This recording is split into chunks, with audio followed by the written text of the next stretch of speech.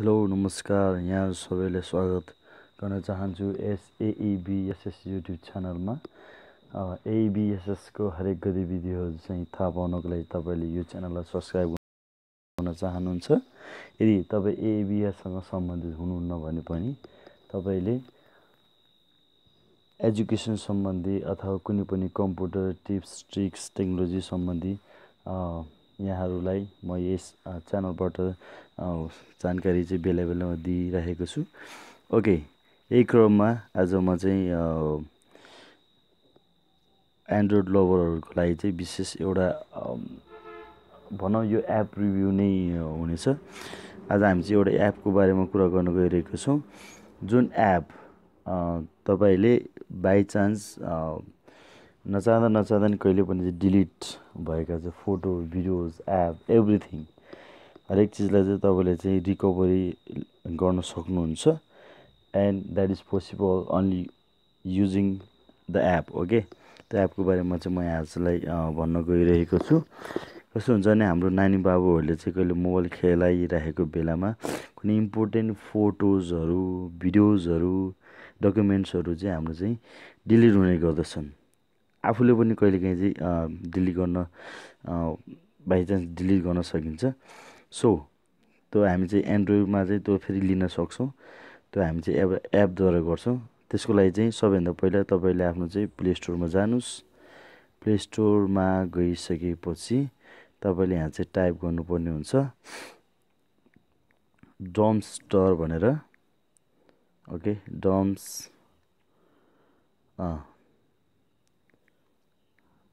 Dumpster यो हाम्रो पहिलो अप्सन रहेको छ डम्स्टर। क्लिक गर्नुहोस्। यो चाहिँ डस्टबिनको एउटा चाहिँ लोगो भएको एउटा फाइल छ। ओके, 13 MB को होइन 10 मिलियन डाउनलोड भइसकेको छ। यसको रेटिङ हेर्दा चाहिँ 4.2 छ। यहाँ छोटकरीमा लेखेको छ easily अनडिलिट recover and restore deleted videos and photos files with dumpster. Okay, सजिलै तपाईँले डिलिट गरेको चाहिँ पाउन सक्नुहुन्छ। यसलाई चाहिँ डेभलप गरेको छ okay बोलोटा।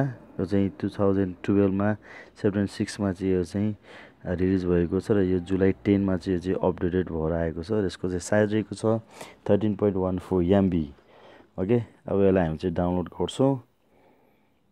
Simply click on install green button. त्यसपछि यो चाहिँ डाउनलोड हुन सुरु हुन्छ। डाउनलोड भइसकेपछि ओके,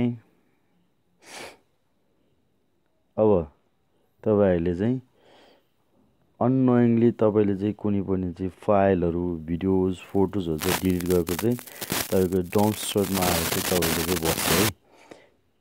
तपाईँले यो डम्स्टर एप खोलिसकेपछि त्यसलाई तपाईँले खोल्नुहुन्छ।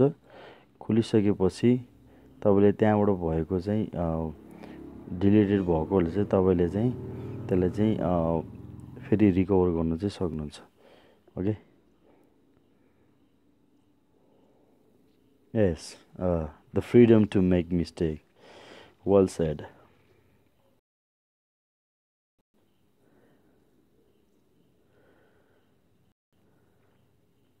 It takes time.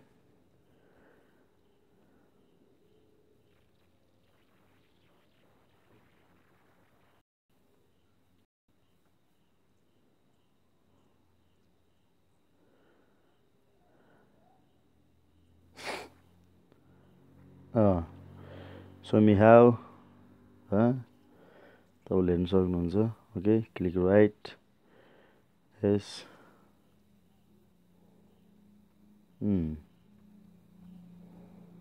त्यसपछि आई एग्री गर्नुहोस्।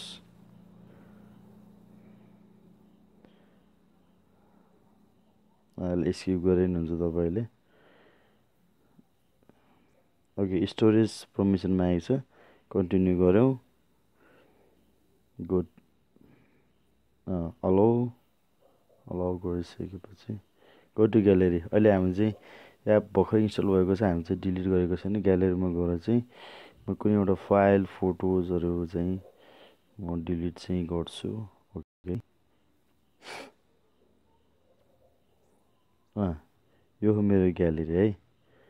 यस पिक्चरमा गएर सिम्पली मैले यसलाई मैले डिलिट गर्छु ओके डिलिट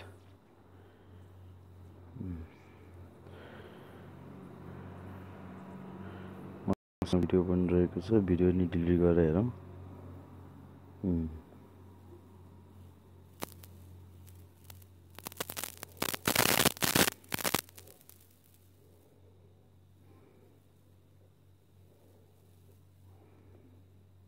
ओके यस्तै यो 12 मिनटको भिडियो छ यसलाई म डिलिट गर्छु डिलिट भयो यसरी तपाईँले डिलिट भएको चाहिँ फोटो भिडियोजहरू चाहिँ तपाईँले चाहिँ फेरि रिकभर गर्न चाहिँ सक्नु यदि चाहिँ तपाईँको मोबाइलमा ड्यामस्टर इन्स्टल भएको छैन भने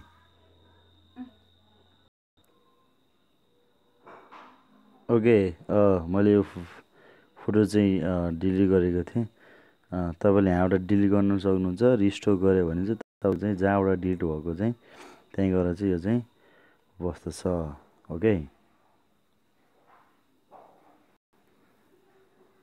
यस यो पनि मैले रिस्टोर गर्न सक्छु यो चाहिँ भिडियो हो यो